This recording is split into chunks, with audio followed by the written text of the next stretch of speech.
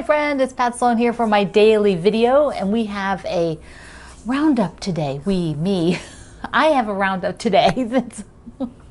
So unique is our daily topic.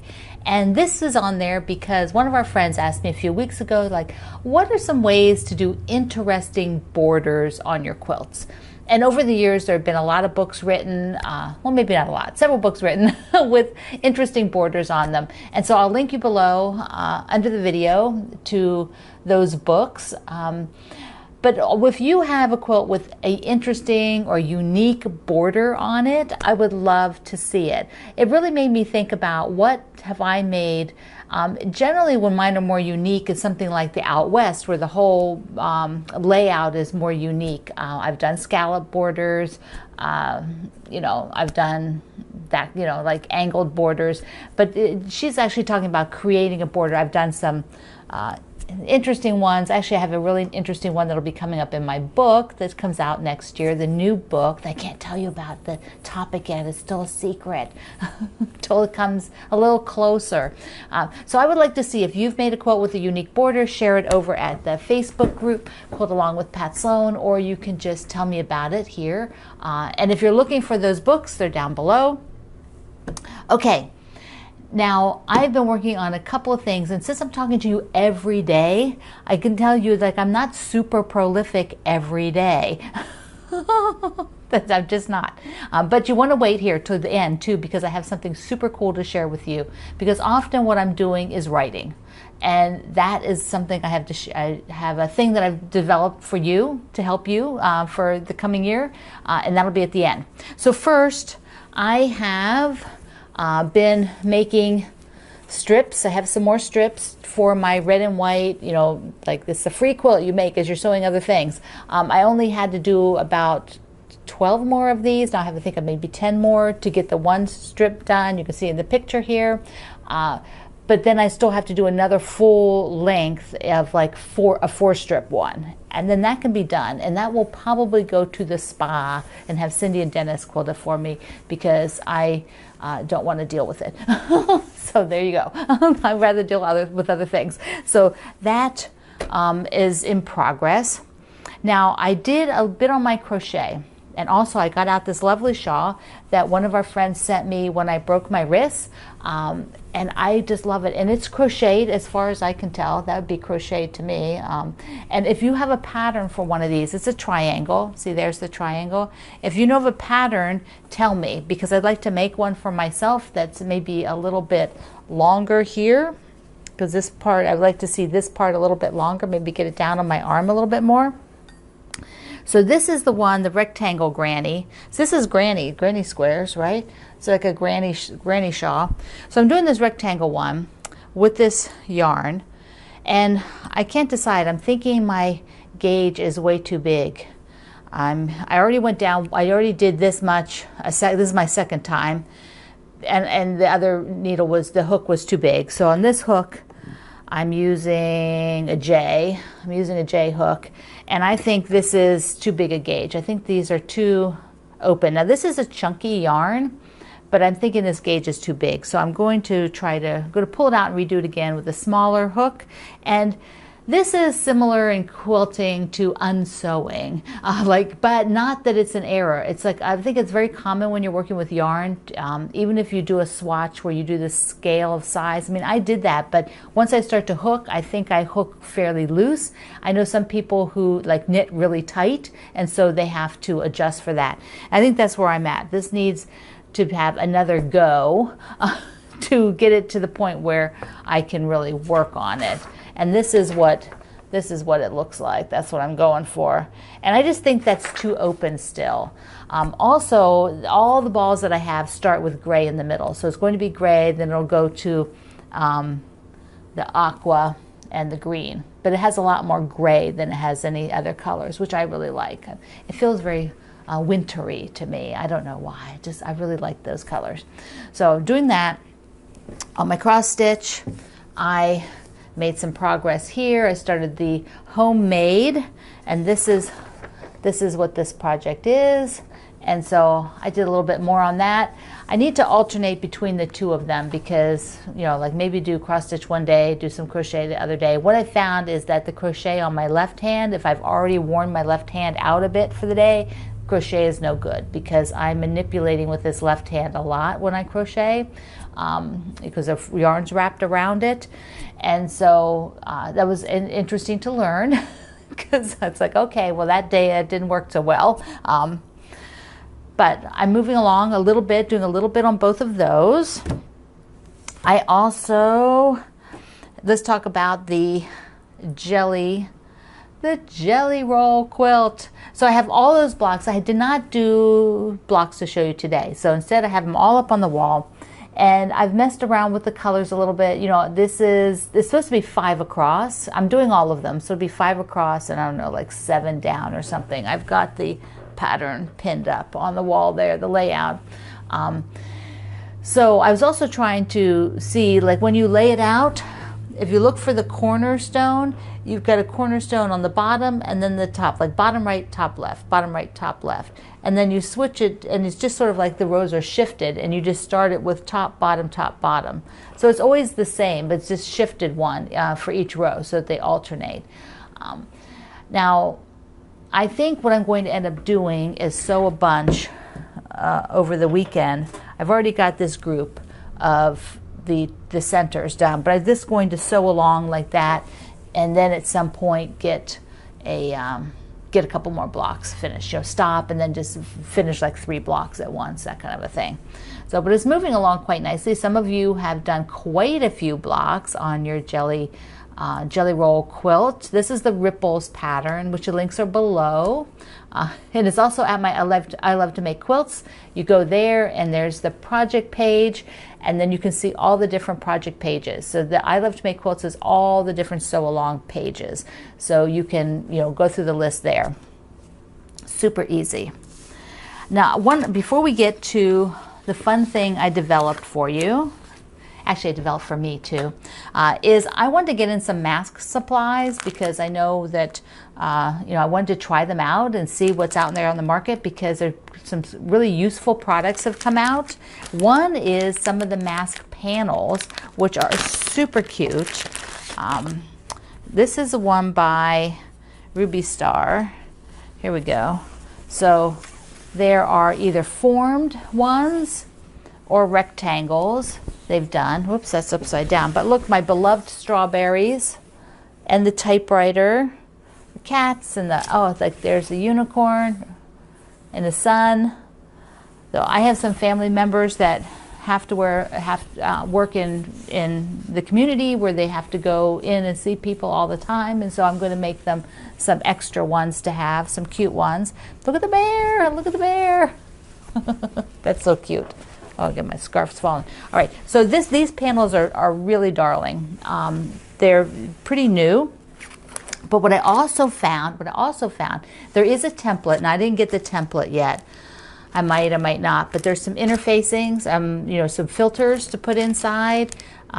So I'm using a lot of batiks also, particularly for one of the layers because they're a much tighter weave. So here's some filters too that you can put in. And what I was super excited about are the nose guards because I think they're a must.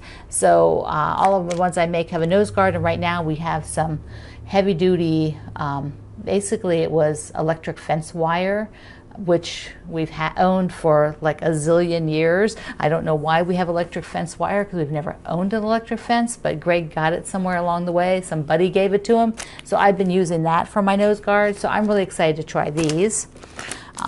And for my family that needs to wear the masks all the time for their work, these extenders, so they don't have to rub their ears, they can put them, you know, put the extender and then loop them on there and get a good fit. So all these different things. Now I don't know I'll link you to where they are. You might have to, they come and go the store pretty fast. So if they're not there, you can get a notice.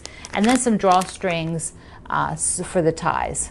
So those are pretty nice too for adjustable, because then you don't, you know, if you're not with a person to fit it to them exactly, this and this makes a better fit because they can adjust them for their own size that they need. So I'm kind of excited to make one of these up.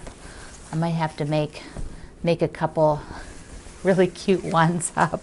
I think there's some holiday ones too.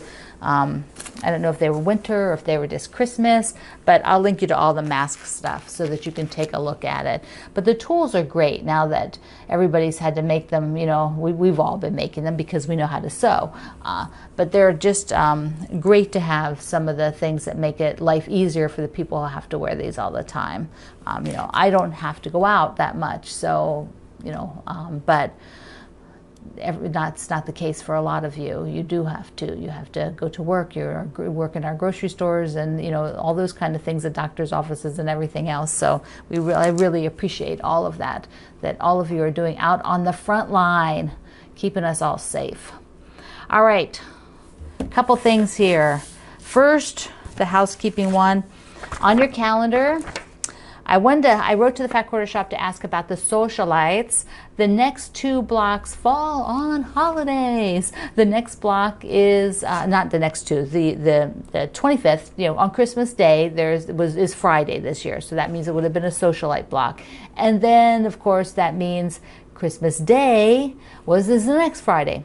So I asked them what they're doing, and they said no, they're going to take a bye on Christmas Day and New Year's Day, and we'll start up again on January 8th. So we still have one more socialite for this month, and then we will pick it up, or however it works, wherever we are in the calendar, you can figure it out.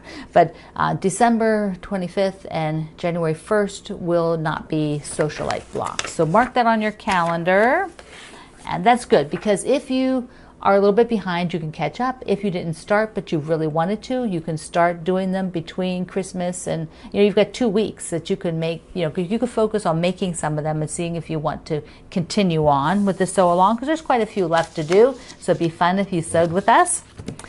All right. Okay, so here's the other cool thing. When we talked yesterday, I was talking about having some plans for yourself, being sure that you are just not sort of drifting. I mean, sometimes I feel that way. I feel like I'm just drifting. Just waiting for all of this to be over. But you know, this a long time still till that's going to happen, and it's going to be cold. It's going to be the winter, and I need to give myself some focus on the personal side of things to be sure, and you know, even just work things and fun things, you know, but have a plan. So I decided to create a planning form for us. Yes, it's for me. You can use it too. So what I did is that it is not related to a certain time period. You will add your time period. So I put the word date there so that you can go and decide, do you need to give yourself some organizations for just maybe 3 months? You know, maybe something's going on and it's a little crazy and you need to write it down just for a 3-month period, the key items that you need to be sure are going on. Maybe you just want to do it through the winter, you know, like maybe you just want to do it between now and, you know, April, you know, when things, of course, like April rains all the time, but, you know, it's like, can't get out anyway, it's going to be raining. But you put the date on there. You can do it for a whole year, saying, okay, you want to put all your 2021 planning here. And planning here, let me explain what I'm talking about, because it's not like, these are sort of some high-level items that you want to be sure you have in place or want to do over the coming time period. So let's just say it's through the winter, because I think that's how I'm going to approach mine, just what I want to do between now and, you know, April 15th maybe. Let's pick, you know, the middle of April, which will be the sort of the toughest, darkest, coldest, more in stay-at-home period. So I made categories. I thought these are, put down things that you want to, how do I say this?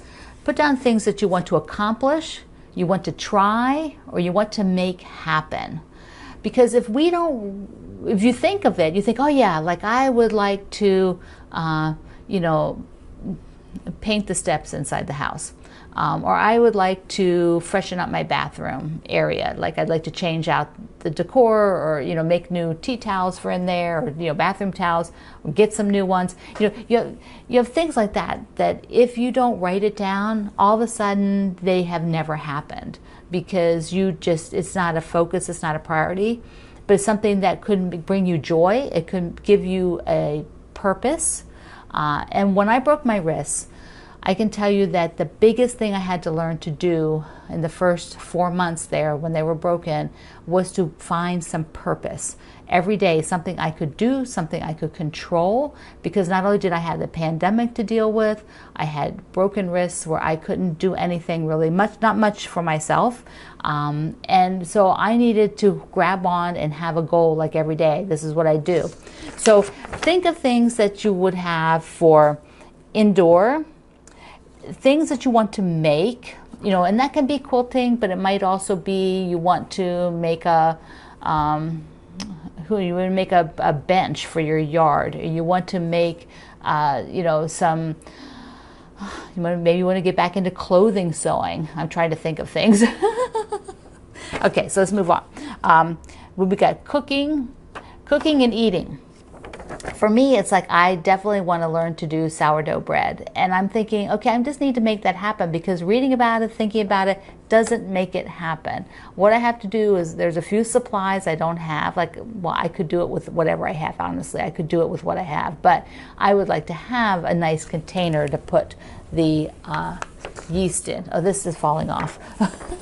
I would like to have a nice container and some things like that, that I just want to get a few tools, and then I'm going to make it happen. Because once you make a commitment on sourdough bread, it's kind of like a relationship. You know, you have to feed that relationship every day.